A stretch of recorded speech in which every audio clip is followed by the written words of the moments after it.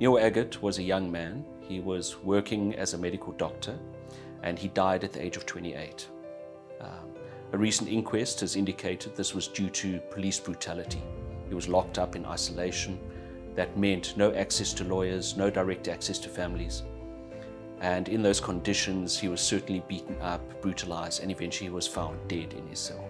And I think it's been established it was suicide, that the earlier verdict of suicide was completely wrong, that he was killed by the police, deliberately or accidentally, we don't know. Now, what brought him into this situation?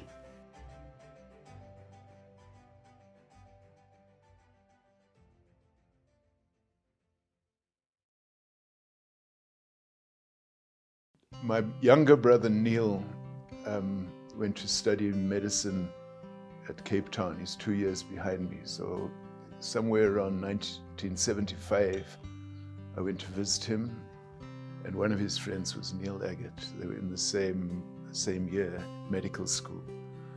And so I met Neil then, but just as one of my brother's friends. Then it must have been at the end of 76 or 77. And then we became really best friends, you know. So right from then till he died, till he was killed, we were very, very close friends. Neil came to Kingswood in 1964. In other words, he said we were in Standard 4 at the junior school. And yeah, we've been in the same class all the way through till matric.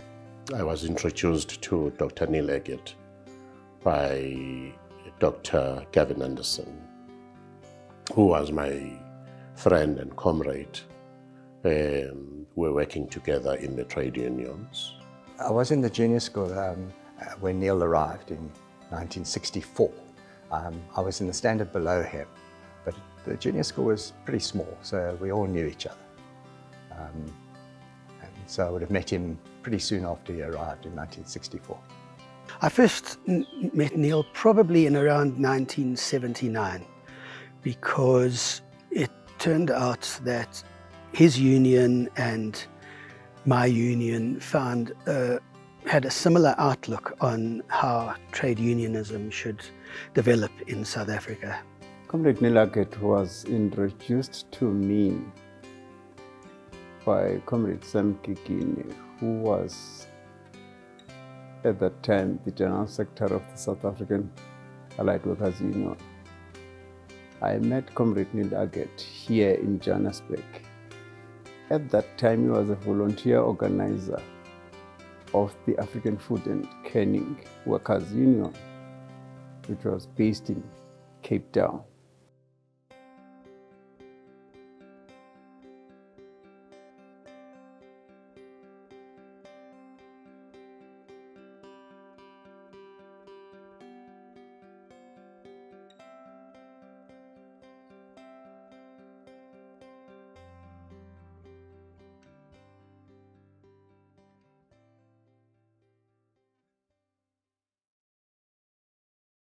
Neil was born in Kenya, and his family had a farm on the slopes of Mount Kenya, and it was the period of the Mau Mau rebellion.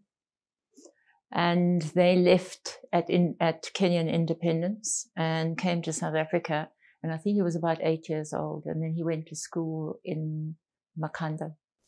And then he came to UCT to do medicine on a bursary, and that's where I met him.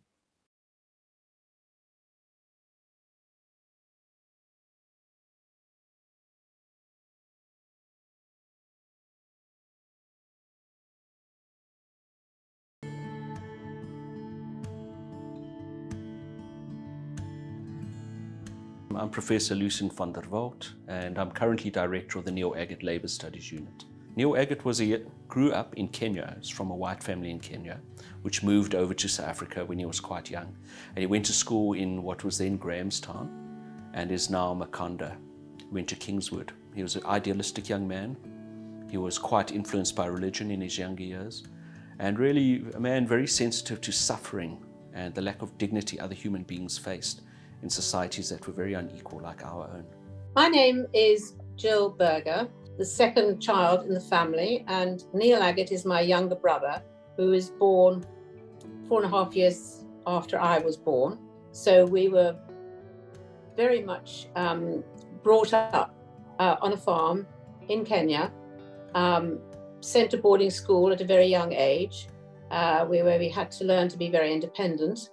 In 1964, my parents moved to South Africa, and Neil, Michael, and myself were sent to boarding school in Grahamstown in South Africa. We were at separate schools in Grahamstown. I was at a girls' school, he was at a boys' school. My name is Robert Charlton. I'm an old Kingswoodian. I was here at Kingswood from 1961 to 1971 as a school pupil. I remember Neil clearly, but I was one standard below him.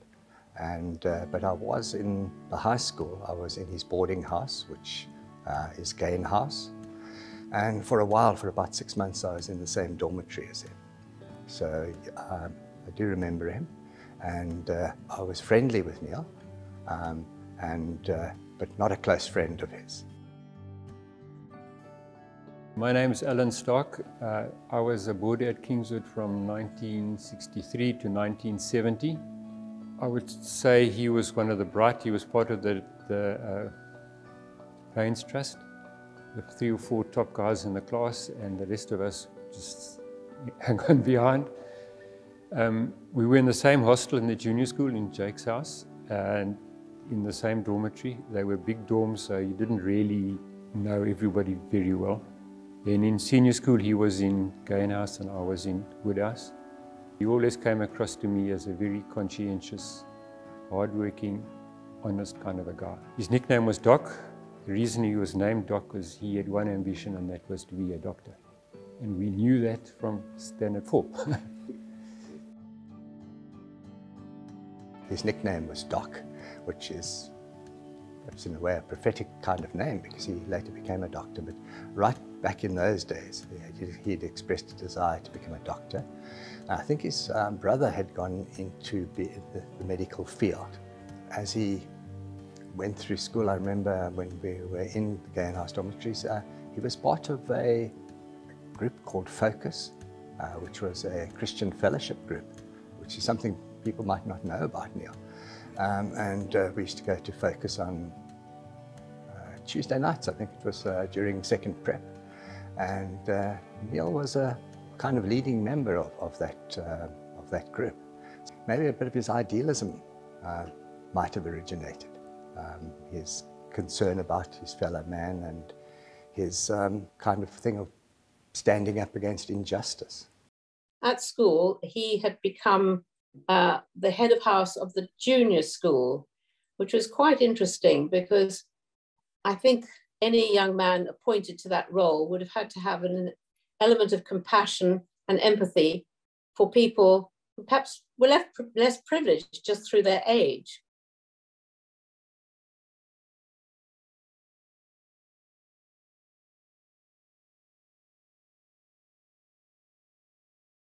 When Neil was at medical school, he had decided that he would not go for military conscription and that he would leave the country.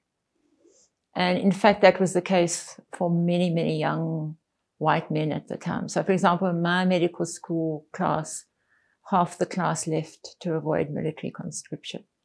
And he graduated in 76. So even before the 76 struggle, he had decided he didn't want to go to the army. He made a moral decision that there was no way that he was going to go into an army where he would be told to go and shoot young black people. He'd take short jobs like at Tembisa, but not long enough that he'd get onto the books, you know, because then they could trace him. So Tembisa, Baragwanath. And but in that he was also constantly talking with other white men. No, you can't go. You know, you can leave, you can go to prison, you can dodge like me, but you can't go to the army. You know, so that sounds like a little thing now, but in those days, white people didn't question apartheid very much. They're like, no, you know, what can I say? I've been called up, I must go. So it starts on little things like that. When he became a student, he was exposed to the reality that A lot of illness and disease in South Africa is not purely because people don't take medicine or don't live a healthy lifestyle. It's a product of a society that he saw was based on poverty, hunger, unemployment, dangerous working conditions. And like a lot of young men of his generation in South Africa, black as well as white, he was drawn towards the struggle to end apartheid and create a better society. It's in that context that he involved himself increasingly in the trade union movement.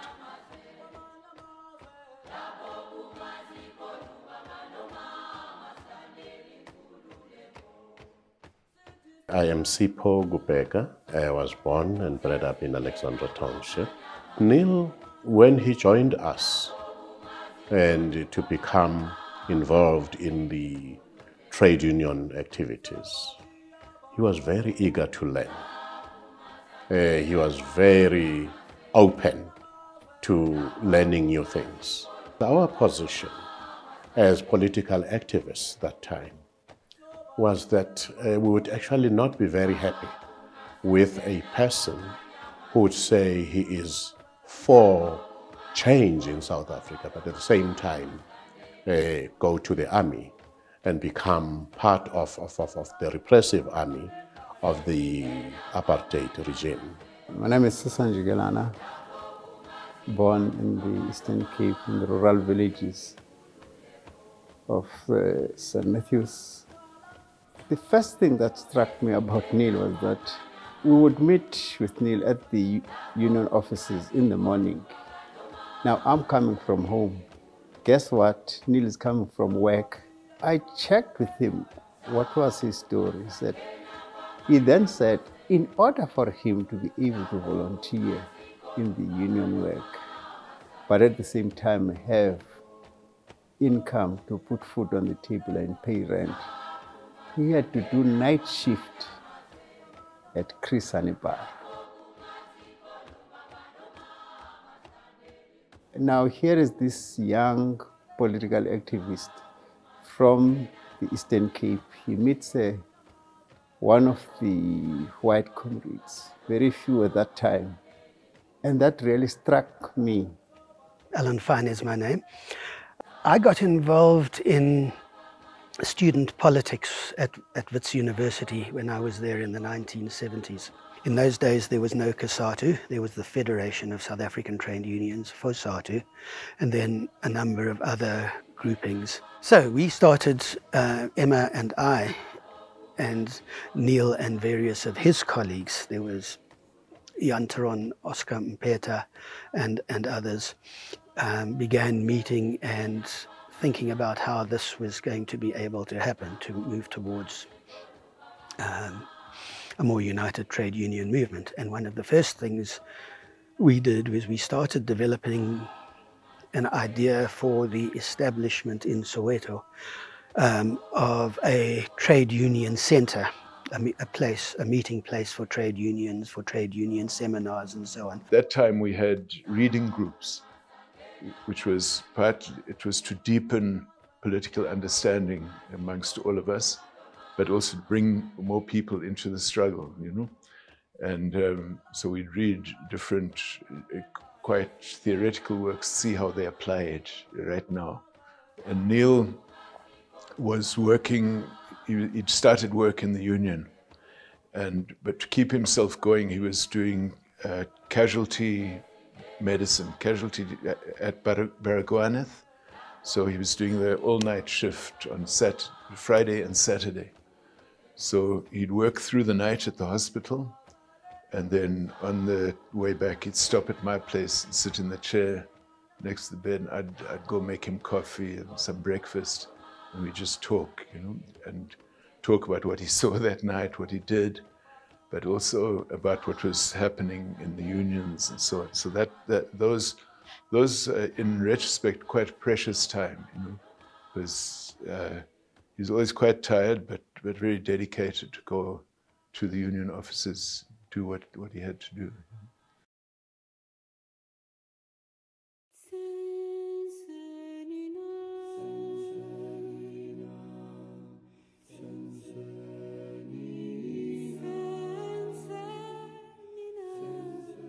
people like Neil, trade unions weren't simply about wages and working conditions, and so long as we're okay, doesn't matter what everybody else suffers. The vision was very much a type of unionism that was engaged with the larger society. The problems in the workplace are not simply problems, and it's very clear under apartheid, but it's even clear now, are not simply workplace problems. Workers face problems like bad services, rubbish living areas, high levels of unemployment that you can't just solve with a wage negotiation. So the understanding was very much that trade unions are part of a broader society, a broader working class, and they have to take up the bigger issues. So for people like Neil, trade unions should be independent of the government. They should not be controlled by political parties, but they should be political. They should champion ordinary people, not just around wages, working conditions, important as those are, but also raise the broader things in society. And this is where people like Neil came into a collision with the apartheid state. If you look at who Neil was in '81, before he was detained, he wasn't playing a national role. He was the provincial organizer. But he was part of this emerging group of unions that didn't stay away from political issues. And it was a threat to the South African security police. There's also a racist interpretation that if you have African leaders of a union movement, they must be being controlled by a white person. Conspiracy theory is the white person is calling the shots. So I think he perhaps got additional attention on those grounds. Actually, meanwhile, he was learning from other people. He wasn't controlling anyone. He was learning from people like Oscar and Greta and so on. The apartheid government did not want black workers, to be specific, to earn better salaries and have better working conditions.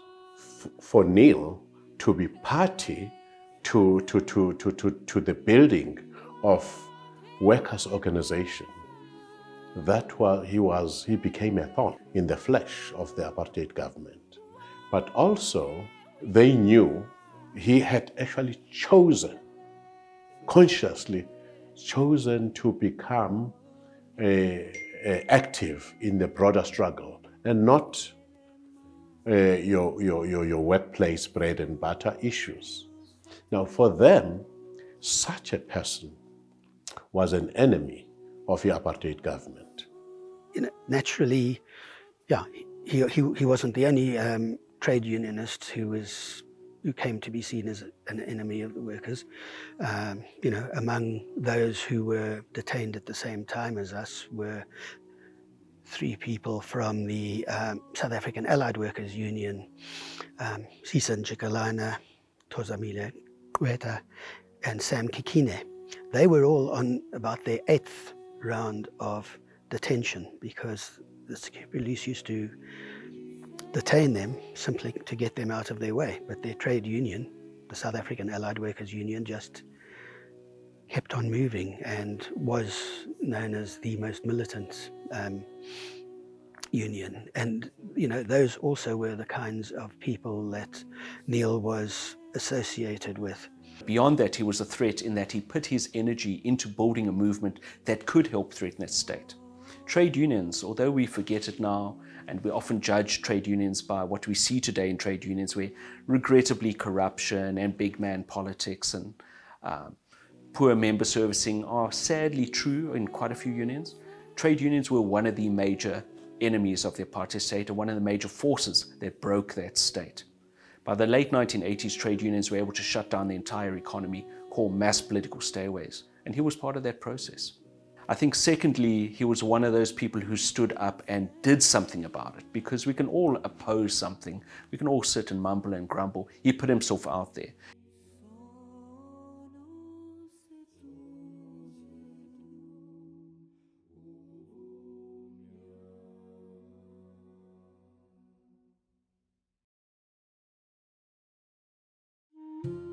Neil was a doctor, medical doctor. He was one of the doctors at Krisani Baragwana Hospital in Soweto. His activities in the townships as well. He was doing trade union activity in the township, but at the same time the health-related matters. He faced aid training of people. Now, he was training them in the townships and not at the factory floor. For me, that was an opportunity. If we have such a person in our midst, that person can be very useful in providing your first aid training as our people were getting injured. That was part of the interest that I had in him. I went with him several times as a doctor now to somebody, one of the workers or their families in the townships who needed a doctor. It's just absolutely beautiful, beautiful presence when he was treating a patient.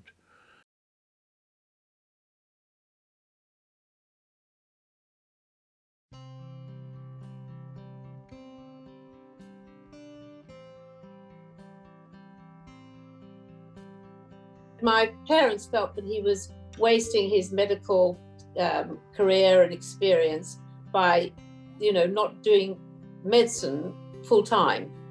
But he was, of course, working over weekends at Baragwanath Hospital. Look, I think that as a young man, like many young men, like many youth, he was a rebel. He was close to his family, but he disagreed with his elders in the family.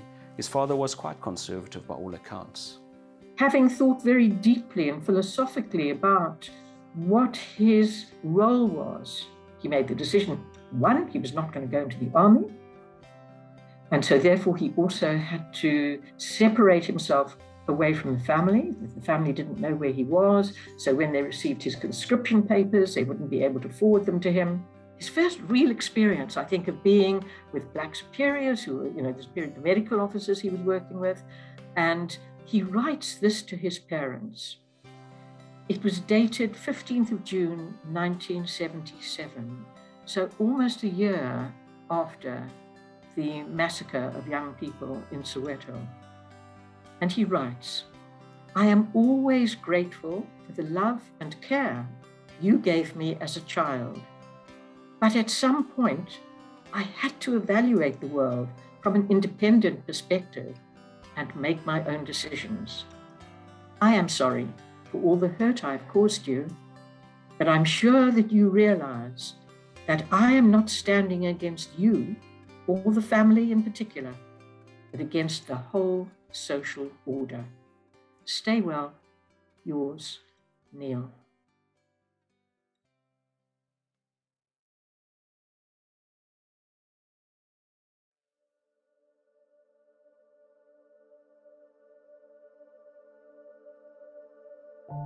So in this context of, we knew detentions were coming. You don't really know what it's about. You don't know who's going to be detained next, and it was getting closer. But in fact, some people had been detained for 2 weeks and came out and knew about this close comrades list. So Neil knew about it, but he didn't tell me that I was also on the list. So the night before the detentions, he asked me to come and visit and told me about it. At that point, it wasn't kind of maybe we'll get detained, but this is going to happen. So when they arrived early the next morning, it wasn't a surprise. And then Neil was followed everywhere he went for most of 1981. I was followed if I left home. If I could go to work without being followed, but if I came home, I would be followed. And there were a lot of dirty tricks, and we know who did it. It was Paul Erasmus. Breaking into the office, breaking things, peeing in the kettle. One night they tried to drive me off the road. So it was mostly irritation, but it was potentially dangerous, and we didn't know exactly what was brewing. In retrospect, what had happened is they had got Barbara Hogan to give them a list of close comrades. They'd intercepted her underground communication, and they were using that list to try and put together a whole conspiracy that would take them to a treason trial. So it was clear we were heading towards something, and it was quite intrusive, because if friends came to visit us, they'd be followed home. Yeah, and I could go and visit friends after work, but I couldn't come home and then visit because I'd be followed. So it's quite intimidating. And Neil was smart. He worked out it was a 5-caste system. It's very difficult to pick up a 5-caste system. I once took a funny turn and then I could see it. And we assumed that our house was bugged, but it wasn't. And then they were tampering with the vehicles. We were parking on the street and they tampered with the union vehicle, and there were a lot of suspicious accidents of unionists during this period. A lot of unionists were either killed or severely injured. And what they would do is they would deflate one tire and overinflate the other tire. At the same time, he knew that the military police would sooner or later notice him. In fact, at a much later stage, apparently they both were after him and arguing about who was going to arrest him. I remember Caesar was detained from our house in Jeppystown.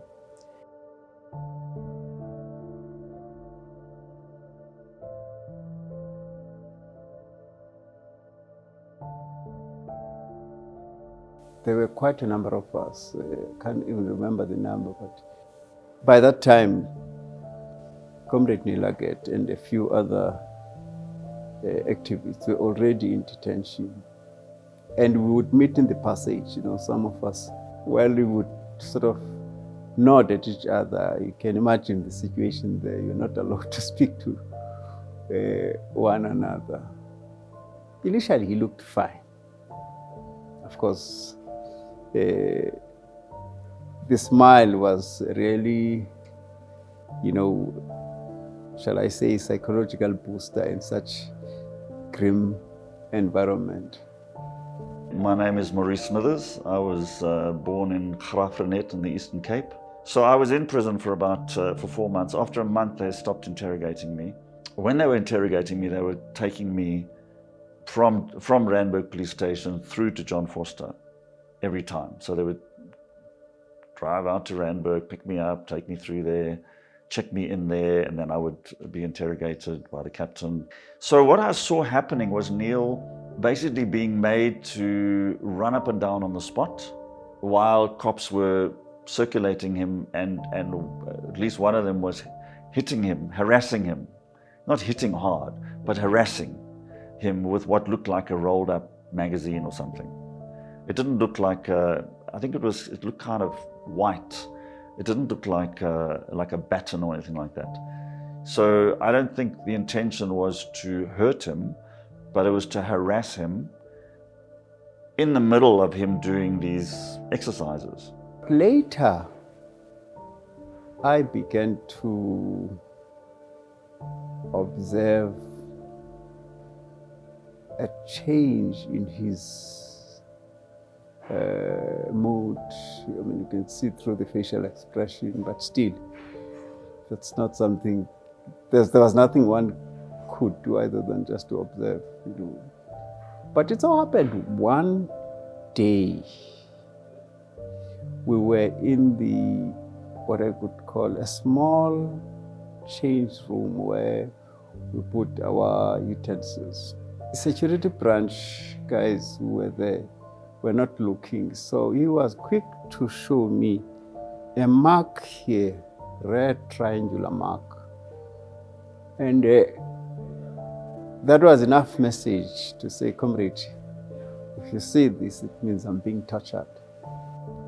I was extremely emotional and kind of angry with myself, because there was kind of this feeling that I should have done something, that I could have done something, but didn't. What I did was I actually forced myself to do the things that he had been doing. The running up and down on the spot, but like really pushing myself in a kind of very aggressive, angry, hysterical kind of way, and doing push-ups, etc., almost like trying to identify with him, And then I thought to myself, what do I do now? Yes, they could, they detained him, tortured him. They could not make him give up those core beliefs. That was a core challenge to the state.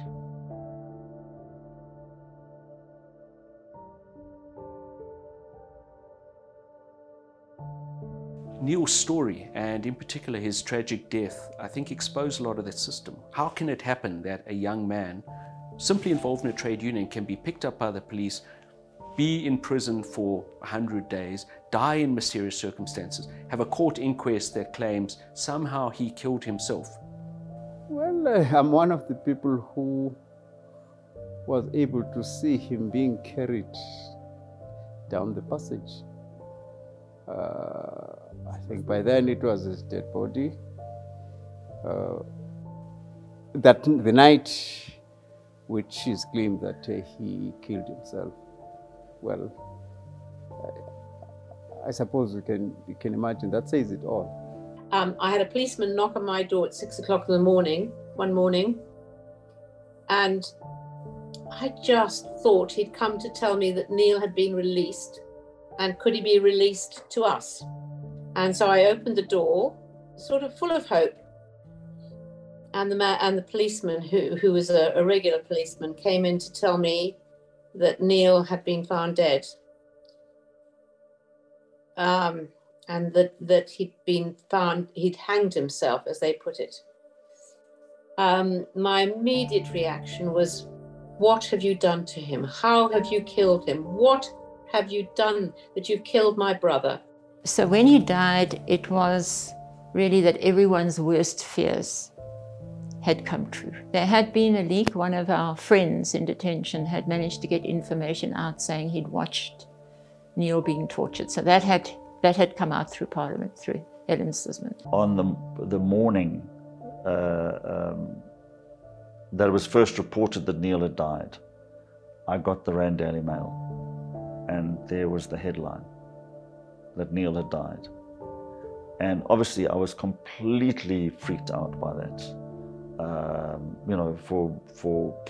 Because he died, because it immediately kind of raised the spectre of others, including myself, maybe ending up in that same predicament. When we heard that Comrade Neil had died, a part of me died with him. Because we're not just ordinary friends, we're very close. Now that day, we could not work when we heard that Comrade Neil had died. But we also had to recover from the blow. In the process of having to recover, we said, what is it that we can do to show that Neil was close in our hearts? We agreed that we are going to manufacture his coffin. The coffin that you may have seen in pictures, I designed it as a woodworker, and we made it with my colleagues in the Woodworkers Cooperative. Neil's death in detention led to, and in a strange way, as sad as it is, it contributed to the unification of the trade union movement, because there were marches and demonstrations that followed his death. And he has continued to be remembered, and certainly by all of those who were part of the trade union movement at the time. My colleague Emma Mashanini, who passed away about 5 years ago, she never forgot about him, and she used to always talk about him and the sadness that she continued to feel because he was, should I stop now? Almost two things playing at once. The one thing, the certainty, he can't kill himself. It can't happen. Neil cannot commit suicide. And then this other thing, yeah, but just like I can't commit suicide, could I be driven? You know, you'd get, so we live with that for years. We did not just lose a number one, no, we lost somebody very important in our lives, and also in the lives of many South Africans.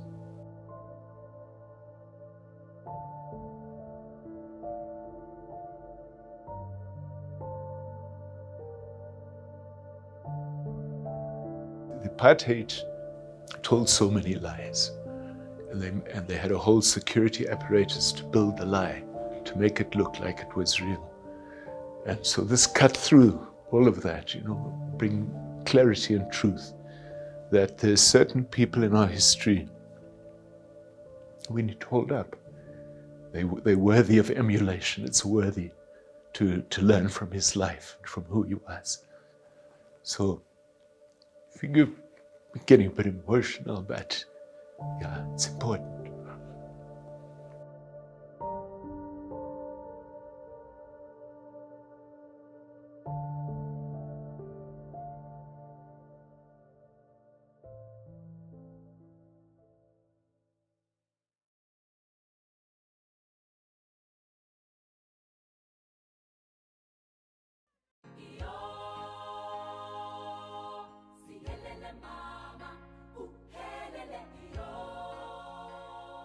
On the day of his funeral, Johannesburg came to a standstill. There was just this thing of thousands and thousands and thousands of people arriving and carrying the coffin all the way from St. Mary's Cathedral to Wes Park Cemetery, and singing and so on. But so that was some sort of what, because now you've got the symbol of actually a white man embraced by the black mass of militant workers and youth. So there was massive coverage locally, there was massive coverage internationally. I was not allowed out of detention. I was kept for another 2 months. But there's footage of the funeral, which I think really captures the spirit of the reaction. I was just amazed at the amount of support and love that everybody showed towards him. And so many people came up to me during the funeral and told wonderful stories about how they'd been helped by him.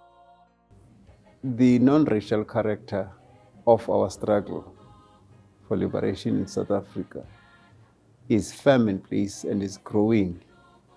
And the fact that the apartheid apparatus can go to the extent of killing a white person, their own blood, was an indication that they are prepared to do anything, even against their own, to stem or to reverse the advances of our struggle.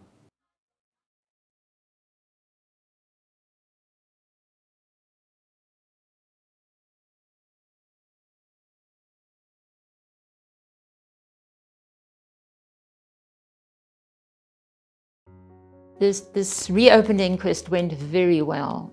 It was done, it was prepared with extraordinary detail. The legal team was very thorough.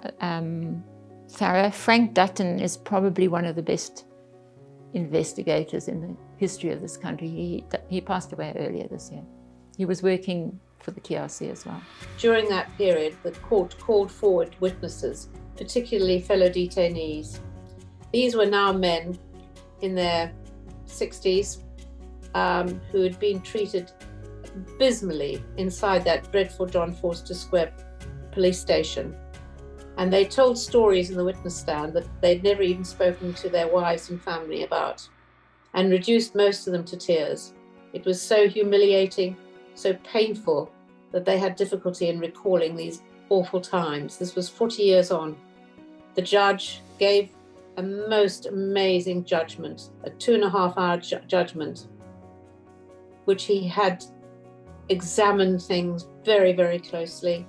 And it was a most fulsome and truthful judgment that could possibly be.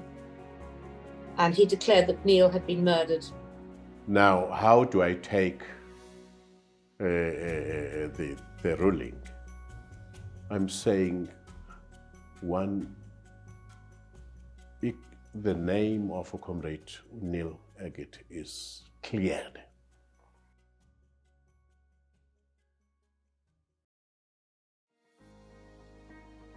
I think one of the important things that people like Neil showed, and one of the important things that people like Neil believed, not just them, but many other heroes in our country and abroad, people like Vuyisile Mini, Ray Alexander, T.W. Tabedi, Bill Andrews. What they showed is it's important and essential to build an effective, popular civil society. It's important for people to have member-driven organizations, both as spaces where people can practice and experience democracy in their daily lives, not just at elections.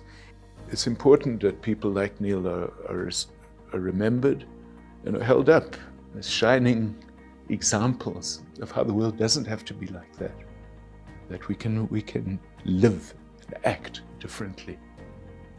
In 50 years' time, South Africa will be a completely different country. Now, what is important is that part of a history, or the South African history, should be taught to our young ones, so that one, they are aware, and two, they become part of that history by making sure Boguti, they also propel it to the future generations. He deserves a lot of credit for the very progressive role that Cosatu played in the ending of apartheid during the latter second half of the 1980s and the rebuilding of South Africa, or the building of South Africa, of a democratic South Africa from 1994 onwards. I just feel, for a start, that he had absolutely no colour prejudice whatsoever, or racial prejudice. And we should all live with exactly that non-prejudicial nature as human beings. I've often wondered if he had been able to meet Steve Biko, my goodness, those two would have had such interesting conversations, because they both, I think, understood that racism is also a way of seeing the world. It's your consciousness. And if it's your consciousness, you can remake that. If you're aware of it, once you become aware of what's happening, you can then begin to remake it. And I think Neil set about remaking himself. Somebody like Neil is an important role model. This was somebody who didn't sell out his principles. He lived by his principles. The way he lived his life, the way he didn't do the struggle for a salary, the way he gave up many of the opportunities in his life. He could have started to build himself a little business, set up a medical practice. He sacrificed all of that, sacrificed relations with people who didn't agree with where he was going, alienated himself in big ways from a large part of the white community. I think show a man who operated by principle. This was not a man who would sell out. This was not a man who would steal money and then claim he was doing it for the people or for transformation. People like this, people who are willing to do everything for a cause, are the sort of people who can change the world. I'm Tracy van Mollendorf. I am the senior school head at Kingswood College and an educator. The class of 1970, Old Kingswoodian class of 1970, wanted to acknowledge and remember Neil Aggett, and they donated an award and drew up a criteria where we acknowledge a child that stands up against injustice, that serves the community and through various community engagement projects. So really just acknowledging a contribution and someone who has the inner strength to stand up and fight for injustice, yes, or against injustice. Yeah.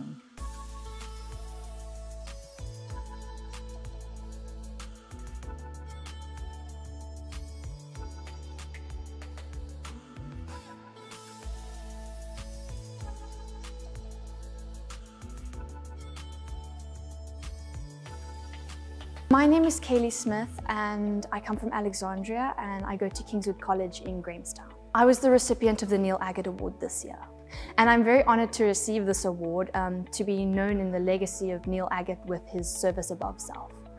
In the first lockdown, when it first started in 2020 about, I started making jewelry and art, and I decided that I didn't need the money. And when my mom was chatting to me, she told me that there was someone in my town that was in need, a mother that had just lost her job and she was single. So I started selling this jewelry and this art that I made, and what I did with the money was bought necessities, toiletries and groceries and gave to this mother, and that just transformed into something I could do with my time in lockdown.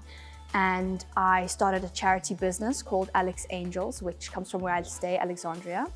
And now I make jewelry and sell it to people at hostel, around town, and online as well. And what I do with the money is I buy groceries and toiletries and give it to single and new mothers in my hometown.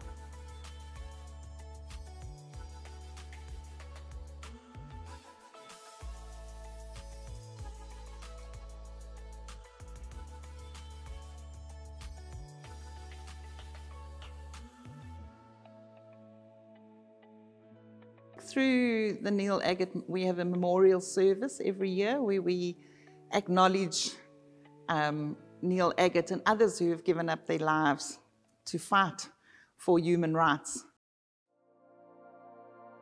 Next to the altar in the front of the Kingswood College Memorial Chapel is the Neil Aggett stained glass window. It was unveiled on the 30th of November 1990 by his mother and father in the presence of his brother, the headmaster, some contemporaries and representatives from the school. It represents blind Bartimaeus being healed by Jesus and depicts the mysterious circumstances at that stage that no one knew how he died when he died in detention on that fateful day in February.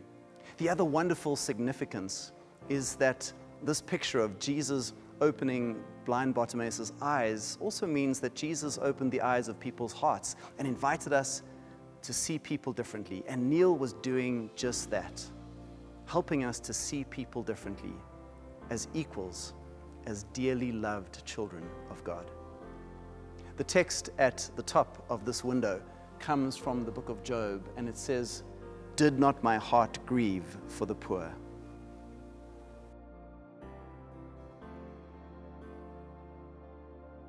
The Neil Aggett Labour Studies Unit is named after Neil, partly because we're deeply inspired by his example and his values. And I think we try to carry forward his legacy in that. We're not in the business of press releases and grand statements. I think change can be a slow process, and change isn't going to be driven by us, it's going to be driven by ordinary people.